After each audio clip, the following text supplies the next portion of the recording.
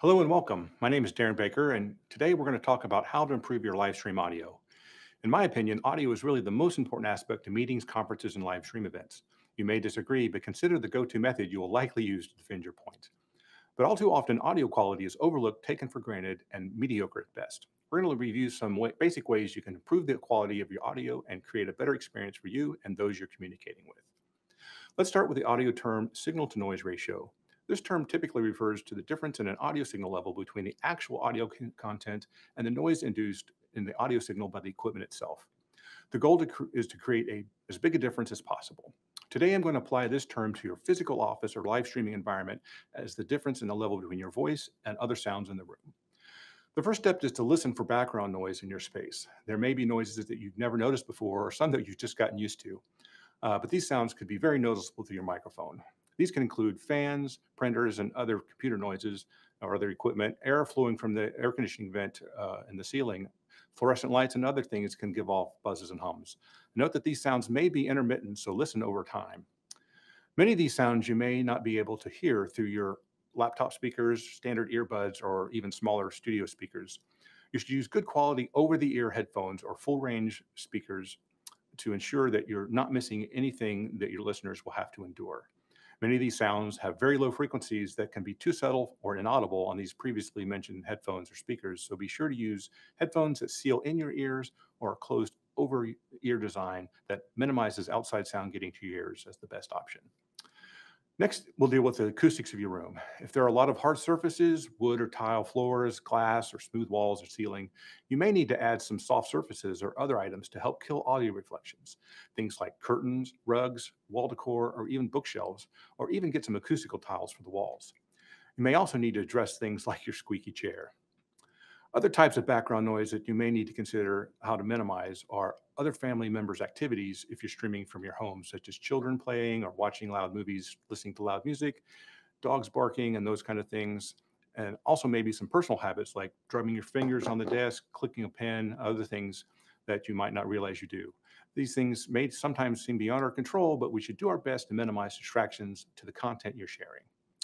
The last type of background noise you hopefully considered when you chose your space is proximity to large equipment noise from things like your HVAC unit, whether it's just outside in the hallway or right outside the window, also the laundry room or maybe the garage. Ideally, you should choose a place in your home to put your home studio that is far away from these as possible. Well, now that we've done all we can do for our environment, let's talk microphones.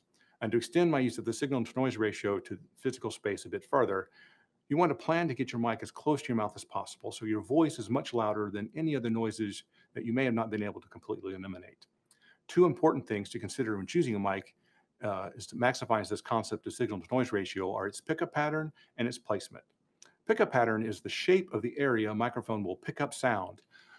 There are many types of pickup patterns, but the best for live streaming is called cardioid due to its inverted heart shape.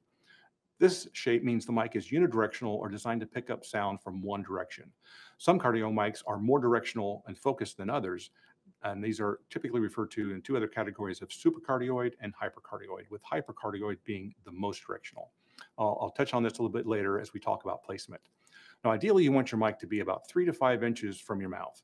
Note that cardioid mics also have what's called a proximity effect, which means that low or bass frequencies are emphasized the closer you get to it. This could cause issues with the undesirable popping of P's or B's, which can be addressed with a pop filter or windscreen. Pop filters and windscreens can be used interchangeably or even together for severe popping offenders. Note that the pop filters are acoustically transparent, meaning they do not alter the sound at all where windscreens do cut the high frequencies just a bit. However, this typically is not a concern. Some mics have built-in pop filters, but you can always add an external one if needed. If you're just getting started in live streaming, you may consider using your laptop microphone.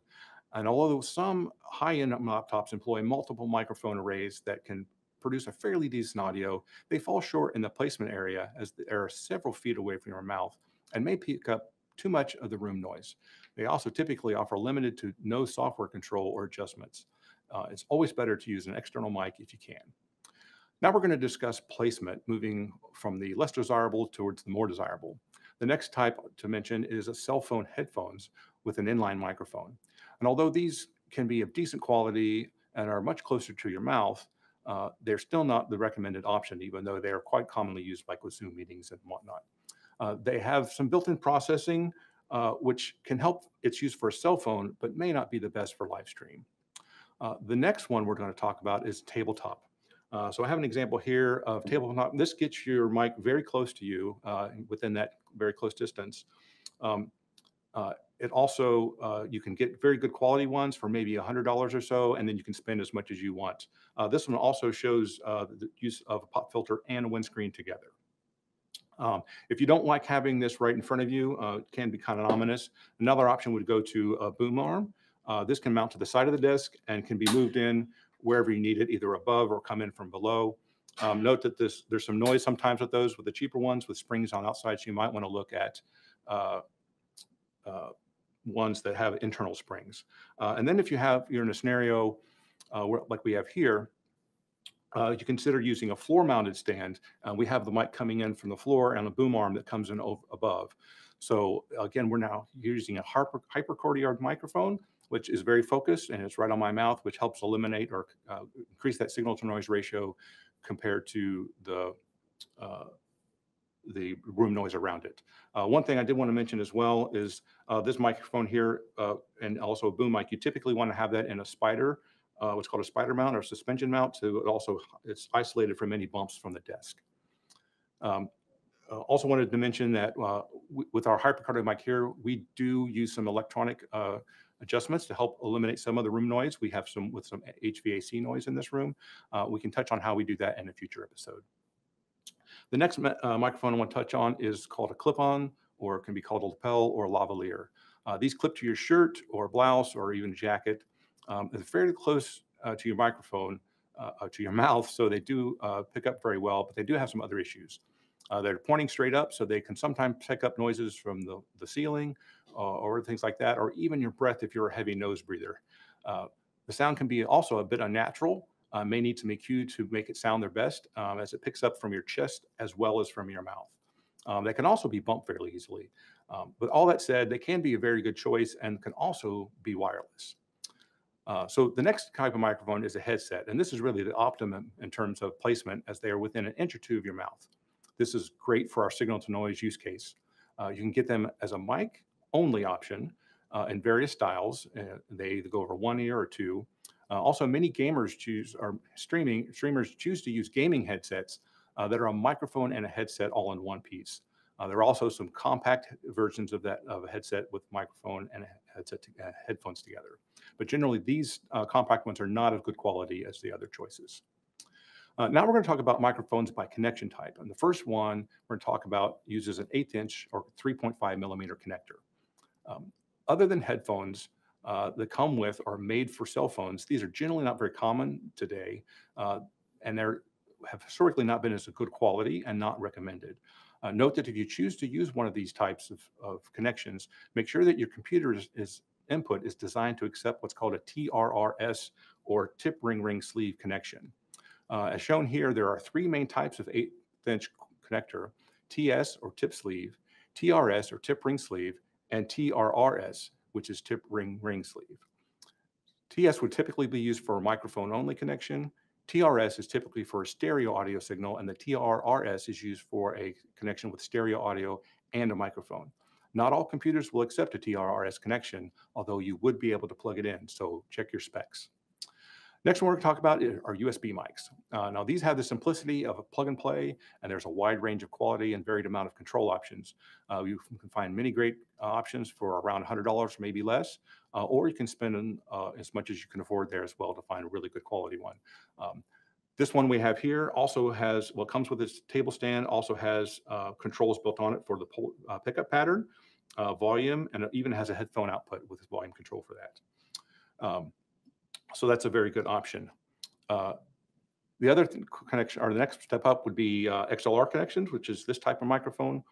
This one also I wanted to point out that this is a side address mic, and there's some variations. Some mics are meant to be in address. This one is from the side. So be aware of that if your microphone is that, and it's usually indicated by where the logo is in terms of where you speak. Also want to make a quick note that some cameras allow you to connect external microphones. This is typically a hypercardio mic like we have in our overhead mic here. Um, that because the camera's at a great distance, that hypercardioid again allows you to focus in on something at a distance and keep that sound ratio good. Um, this same connection can also be used with a cable to connect with a tabletop or a boom mic as well, or even a wireless clip-on or headset. There's a whole lot more you can do to your audio if you're using an audio interface or digital mixer, which you would have to do if you use an XLR microphone. So we'll touch on that in a deeper dive in a future episode. You can find other resources and even connect with other event pros like yourself at backstage.showflow.tv. And lastly, if you're interested in trying one of our ShowFlow software tools, then head on over to showflow.tv and sign up for a trial. Thanks for watching and see you next time.